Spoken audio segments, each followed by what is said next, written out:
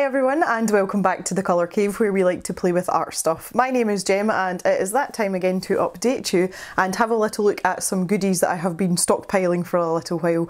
First of all, I wanted just to say a huge thank you to everyone for their patience with the technical issues that I've been having. It seems to have been one thing after another in the last month or so, and nearly every piece of technology I have has gone on the blink at some point.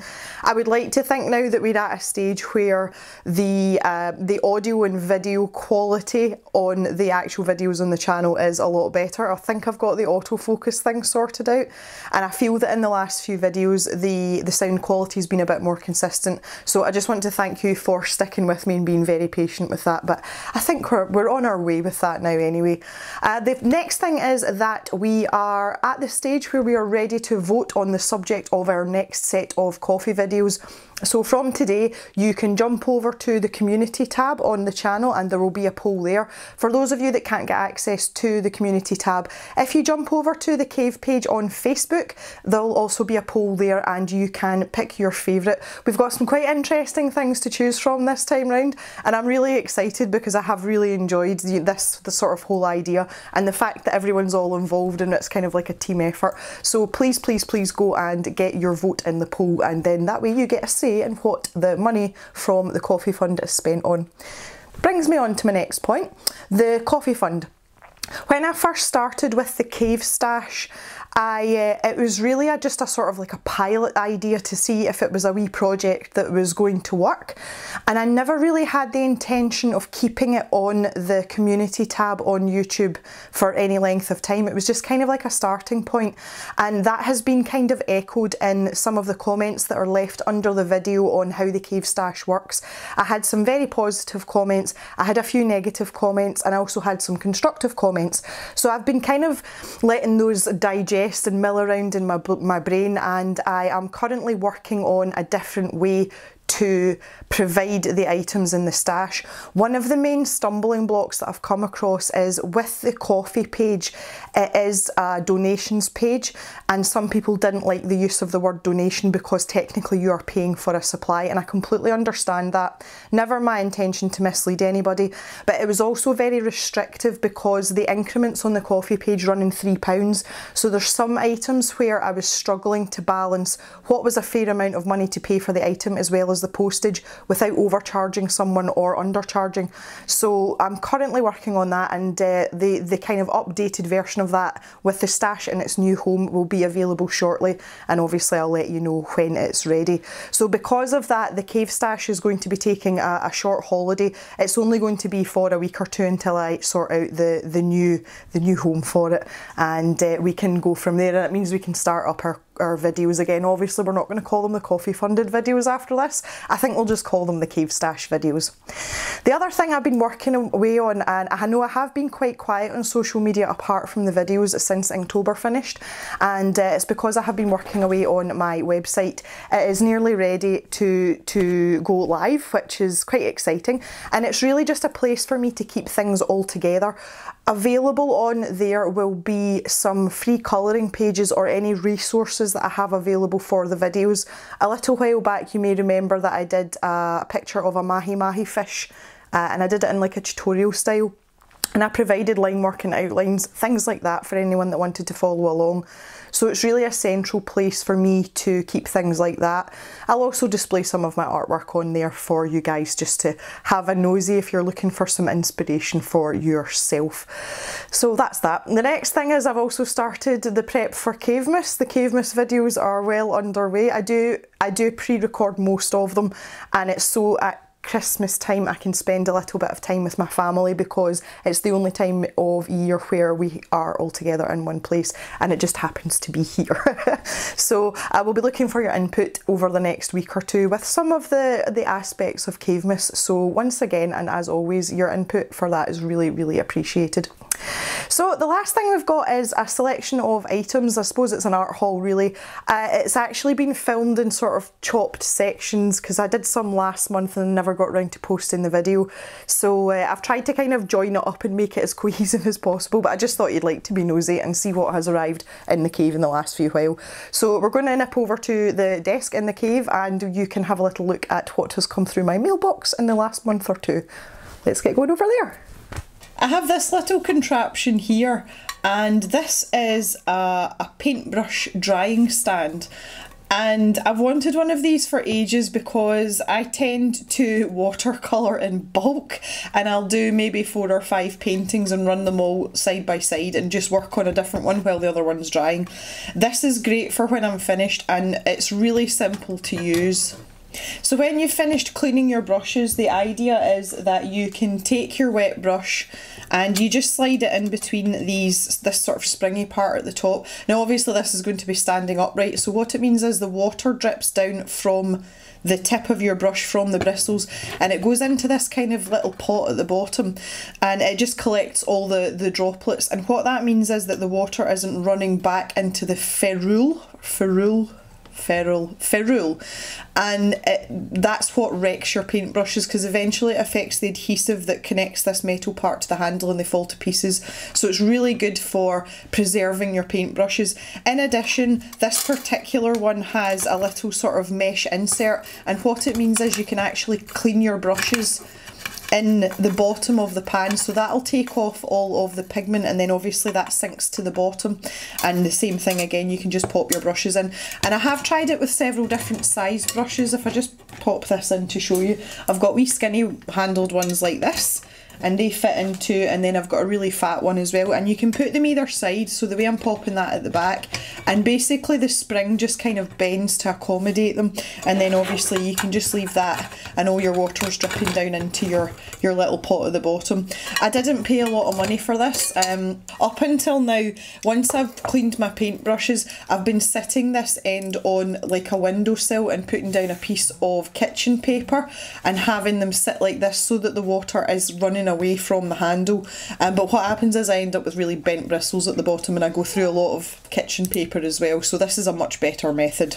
Next up, I have been sent something in my PO box, and this has come from the lovely Michelle, and she has sent this all the way from the States, which was so nice of her. Hello Michelle. She has sent me this colouring book, and it is The Beauty of Horror by Alan Robert, and I have always been a little bit curious of this colouring book and kind of wanted to try it, but at the same time it's not something I would normally go for, and I'm going to show you why. There's this lovely sort of red foil on the cover, and I just think it's really pretty looking, and it is a very sort of gruesome type of colouring book, which is actually quite nice. It makes a change from all the flowers and fairies and things that are going on, and I like the subject matter. It's just something a wee bit different, because as you all know, I do like things that are different. The reason that I've never purchased this before is the level of detail and the repeat patterns that are in the book. You can see, look how detailed this is, and it's the same thing over and over, which is not something that appeals to me. And I kind of get, although it's not the same subject matter, I kind of get like a Millie Marotta vibe from Alan Roberts' artwork, and it's all these tiny little, you know, lines that go run through everything. So that's kind of like the way I feel about it. But Michelle was kind enough to send me this, so I've basically got this colouring book without any risk. So what I'm going to do is I'm going to add this to the waiting list of colouring books that you guys have been so generous to send. So we will be doing a page in this at some point. It will be into the new year now, so thank you again Michelle. If anybody would like to see a full flip through of this, then just let me know.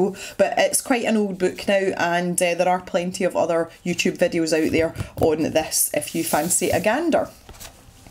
This also came in my PO box. It's a little stripy envelope, and it came with a letter, and I'm just going to read the first part of the letter to you. And this came from Lioness Feather, who is a watcher of the channel, and it says here, "Dear Jem, several months ago YouTube recommended one of your scroller box unboxings to me. I checked it out and I have loved my regular trips to the cave ever since. While I freely admit that I often put your videos on to have your lovely voice and accent keep me company in the background while I do something else, and it says in brackets, ideally art related, but we can't have everything all the time. I also do like to take the time to watch you create when I can. I especially admire the way that you do your best to make your videos as accessible as possible.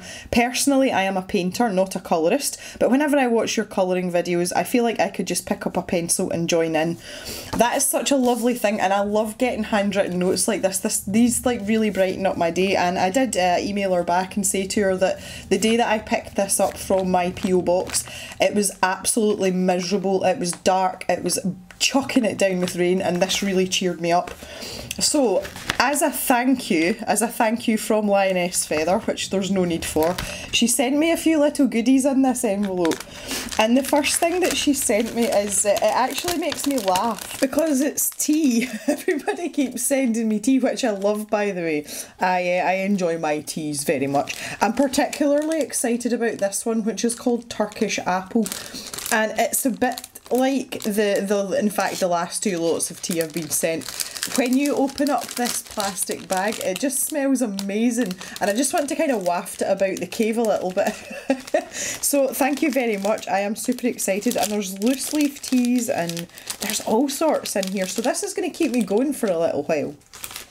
The other thing that she has sent, which I am also super excited about, obviously, on my Amazon wish list, I have a few sets of watercolour paints that I would like to get around to purchasing, and it just so happens that she owns some of these watercolours, and what she has done is she has sent me some paint dots of these different brands of watercolour. Not only that, she has included all the Lightfast ratings as well, and the specific colour codes and names, so that if I like them I can go and buy them.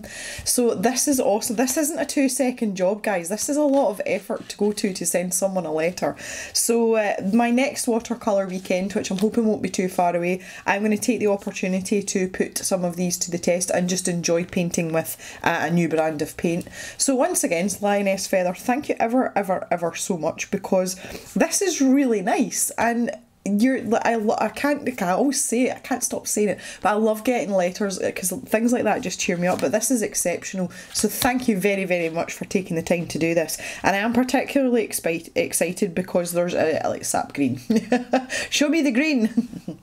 And this is a little workbook, and it's called How to Cross Hatch in Pen and Ink. Now this is by a lady called Brian the Girl. And it's a little bit complicated because she is no longer Brian the Girl. I follow her on Instagram, and her artwork is absolutely stunning. She basically draws crosshatch pictures in Pigma Micron. You can see some of her work there, and I admire it so much, and it's something that I would love to work on because I do like a bit of hatching. So when she decided to bring out this little workbook, I knew I had to have one. One of the fascinating things about Brian is that she kind of tells her story, like her life story, on Instagram, as well as showing her artwork, and she's a very candid and honest person, and that really appeals to me. She's recently changed her name, and she now goes by the name August. I will leave her Instagram in the screen here somewhere just now, but I'll also leave it down in the description for you. Go and check out her artwork, it is amazing, and read her story.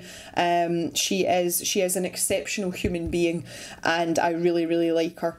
So this little book, I would really like to have a go at just working my way through this workbook to see if I can improve my cross-hatching skills, which is something that I'm okay at it, but I would like to take it to the next level. So if that's something that you would like to see in a video, you can let me know. I did ask her permission if it was okay to show her book in a video, and she said absolutely, which is just the nicest thing ever. So that is the first little thing that I'm quite excited about, and it's so cute. You could put that in your pocket and take it with you and just do a page if you had a spare 5 minutes on the train, or you know, that kind of thing. So that's number one. So next up is this little package, and I've not actually opened it yet. This is something I've been talking about for a while on the channel, and there seems to be a free gift of some description in here, but what I have bought is rice paper. And many moons ago, when I started my watercolour journey, I learned that the watercolour paints that I had, which are the Gansai Tambi paints, they are actually different to traditional Western watercolours, and they're really designed for using on rice paper. So here I have some rice paper with quite a nice little design on the packaging. I've also got a panda keyring, which is super cute as well. And they have also sent me, I'm loving these little zip bags. These are great. I'm going to use these to keep stuff in. I think this might be a Japanese paintbrush. I would imagine that would be the idea. Yeah, I have one of these already, and look at that. That is really nice. It's got the little loop on the end, and the bristles are just absolutely fabulous. I don't really know what the bristles in this one are made of because there's no other information in the packaging. But this is really nice. It's pretty. It feels nice too. So we shall have to give this a shot at some point, I think, with the Kansai Tambi paints and just see what it does on this paper. I'm quite a paper geek. I do like my different types of paper and experimenting with paper. So I think this would be really interesting. I do just want to quickly take this out and have a feel. I have an idea in my head. It's been a long time since I've been anywhere near rice paper, and I think at the time I probably wasn't in a position to appreciate it from an art point of view. So let's just have a look at it. It should be really thin. Yeah, and it's got a texture to it. I love this. Yeah, I'm assuming that this is the back, and that is very, very rough. I don't know if you can see that in the light, but that is a very textured surface, but the other side is much flatter. I really like the sort of handmade texture to it. I like the kind of, it's got slight imperfections in it, and that's going to make for some really interesting painting. And I am not educated on rice paper at all. This is all completely new to me. So if anybody wants to volunteer some information, I also do a little bit of homework before we do a video on something like this. But I'm really pleased I got around to this. This was really inexpensive. I think I paid £6, and I think there's 50 sheets, maybe even more. Does it tell me on my packaging? 60 sheets, there we go. So that's going to be another interesting video, another experiment. I bought this out of curiosity more than anything else, and some of you will have seen it already, and it is How to Draw Inky Wonderlands by Johanna Basford. I'm not sure how I feel about this. Being a person that draws and colours, I think it's quite an interesting concept. And for those of you that aren't familiar, the book is broken down into sections, and it's basically a step-by-step on how to draw in Johanna's style. So I just kind of wanted to see what was in it. And it's very instructional, I have to say. It's quite comprehensive, and she covers the things that she draws most. So, you know, flowers, there's butterflies, and then she has an ocean section, so kind of like her book Lost Ocean. It's very varied, and I kind of like it. I don't know whether or not I would actually use something like this. As I say, being someone that draws already, and I can understand as well that Johanna has taken a huge gamble in producing a book like this, not knowing whether or not it's going to fly at all. And I know where she's coming from, because I mean, lots of you tell me all the time that you love to colour but you can't draw, or you don't want to draw, or whatever, and I think she's trying to bridge that gap for some people. So yeah, I don't really know. I might actually give this book away. I think my drawing skills are at a stage where I don't really think I would get any benefit out of this book, and although there are plenty of things to colour, I have a multitude of Johanna's books, as well as a majillion other colouring books. So I don't know how to feel about this. It is a beautiful book. Again, if it's something that you'd like me to go into a bit more detail with, please just let me know in the comments. And the next thing, this was given to me. This is one of the Colouring Heaven magazines that are readily available in the UK. We can get them in our supermarkets and our newsagents. And last month's was the Dark Crystal special. I was born in the 80s, so this appeals to me no end, and it's just such a beautiful colouring book.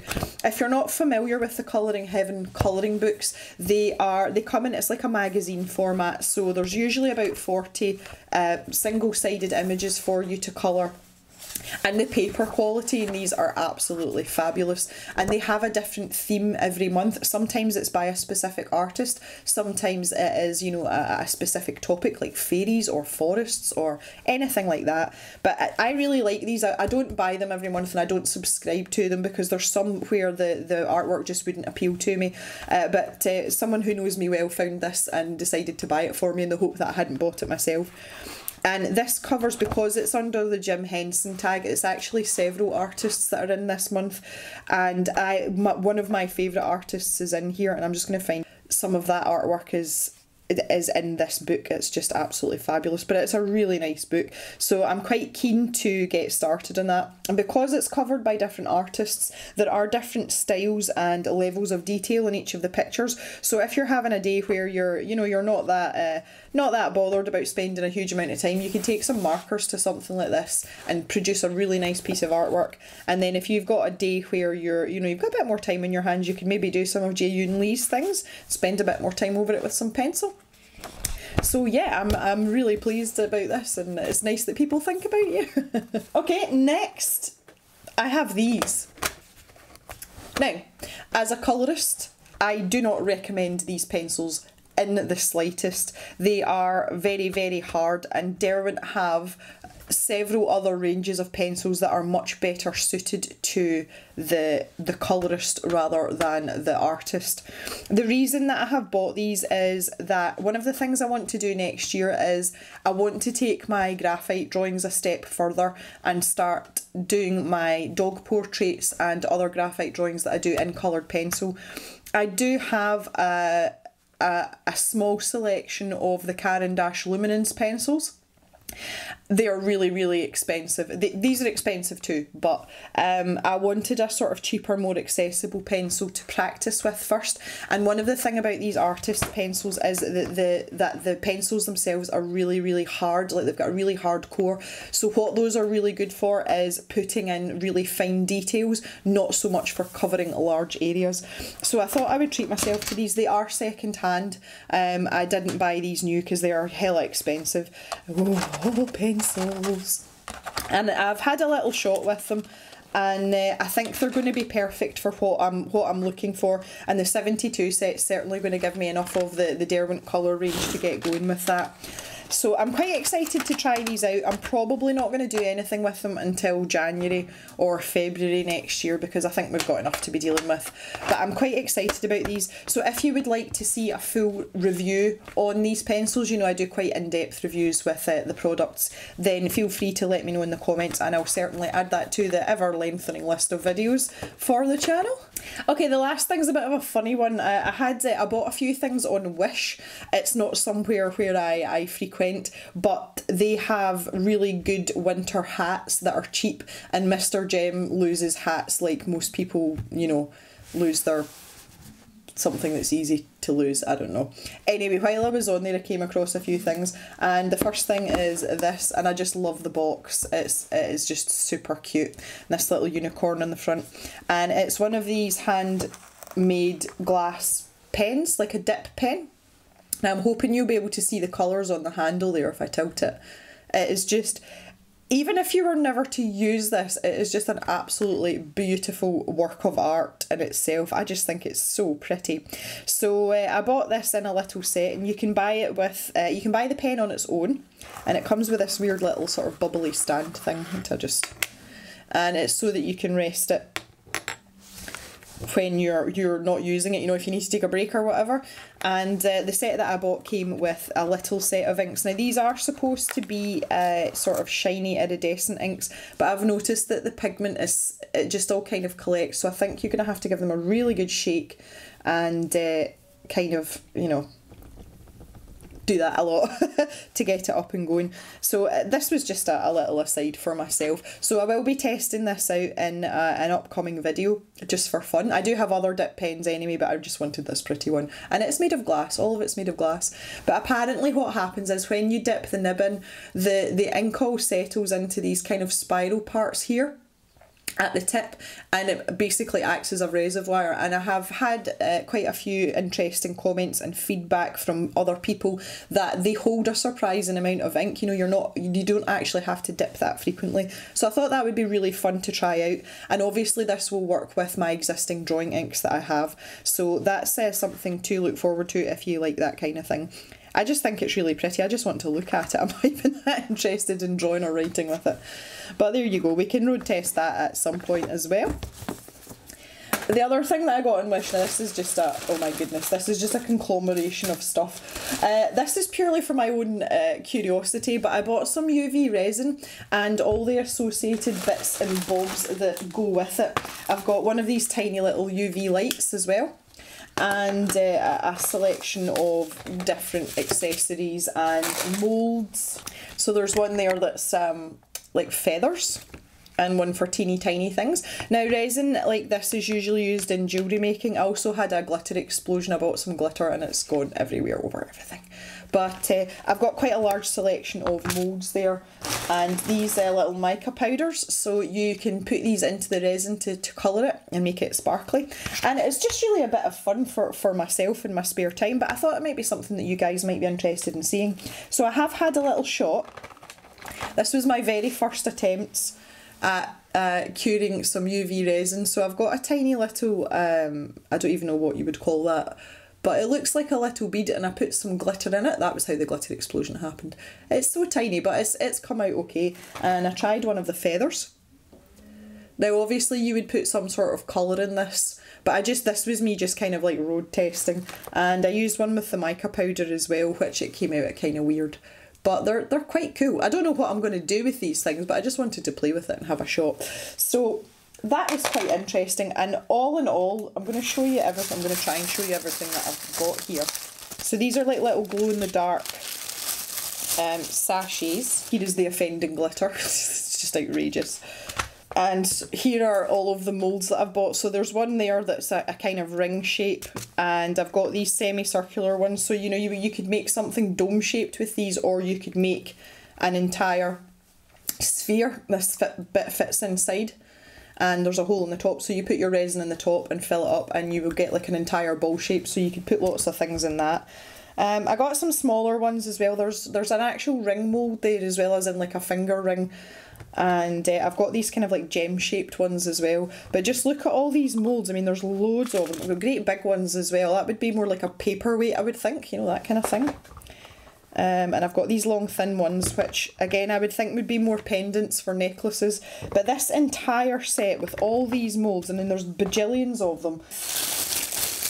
This sort of set of fixings and things if you want to make keychains, and some spoons to mix your resin, and some pipettes, which to be fair I'm not short of because I just steal them from the lab at work. Shh. So yeah, but that whole lot came to something ridiculous like £30. The resin was the most expensive thing out of all of it, and I've been told that this has got a really short shelf life, so once it's open you need to get going with it. So again, if anybody does UV resin crafts, let me know in the comments. And if anybody would like to have a go and let's have a shot in a video, then again, you know what to do. That's what that comment section's for. But this is a buttload of stuff. It really, really is. And I have nothing to gauge it against, to be fair, but the stuff works. I mean, I don't know what the quality's like because I've nothing to compare it to, but it does work. So that is a lot of stuff for £30. Anyway, that is all for this whole video. I hope you've enjoyed coming on this little adventure with me today. This is just, well, this is too chaotic for my liking. Always welcome your comments down below. Thank you so much for watching, guys, and we'll see you really soon back in the cave for another video. Have a good day, everyone, and bye for now.